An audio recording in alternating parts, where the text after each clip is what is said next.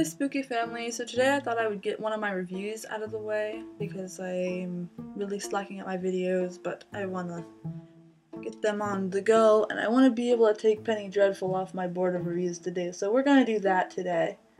Now, I have a love-hate relationship with Penny Dreadful. It sucked. Chris says it sucks.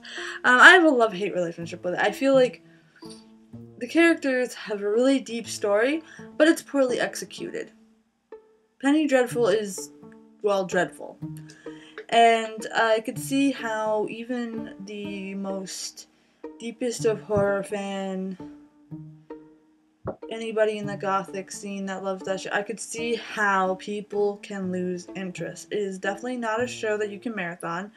I think it lacks music within the episodes, because, like, music is a big thing. When you watch a show and you hear music come on, that kind of jolts you to pay attention. You want to know what the fuck's going on. That one is just silent, and the way that they act, it's either overacted or underacted. I don't know if this was some cruel joke. I don't know if it was done on purpose. I really loved the storyline of Frankenstein and his first monster. I thought that was a really cool, kick-ass spin on it. However, even Frankenstein's monster was getting a little bit on the whiny side for me. Mrs. Ives, or Miss Ives, or whatever her name is, I don't know. As soon as her exorcism or demonic thing, like, she's a weird character, and I could appreciate what they're trying to do, but she is awfully boring. I found her storyline to be awfully boring. Even when it showed what was going on in the maze with her mom and this and that, it was just boring. Like, absolutely boring. The most exciting part is when she has the demon in her and she's about to rip everybody's throats out. And the thing with Dorian Gray, I don't even like that story to begin with.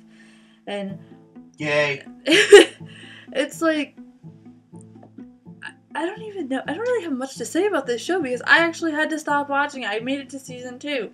And everybody recommended the show to me and they said it's marvelous. And I could see how, like, you know, I can watch one episode and then go without it for a few months and watch another episode and go without it for a few months, because you cannot marathon that shit. You just can't.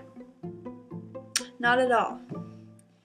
And, like, even when they were looking for Mina, it was very repetitive. It was like, Mina, Mina, what's that? Oh my god. And even the fights with the vampires weren't that impressive. Like, come on! What the shit? I gotta say that the only interesting part was Frankenstein and his monster. That's about it. I didn't find the werewolf interesting. I didn't find the rich guy interesting. To me, it was like hashtag rich people problems, because they're like just sitting there like, oh my god, I cheated on my fat wife with her skinny mama and all this kind of stuff, and oh, look at my expedition. Just shut up, man, get to the point. It was dreadful for me to watch, so I give this one a dreadful review sort of thing, and I really don't have anything else to say on it except that. So, thank you for watching this poor review of a poor show. If you would like to subscribe, go ahead and do that, and don't forget to click the little bell thingy so you can see when I upload.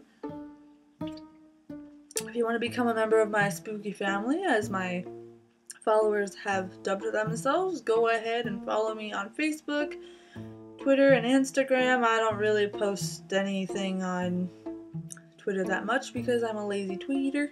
And I guess that'll be all for now. Thank you for watching, and adios.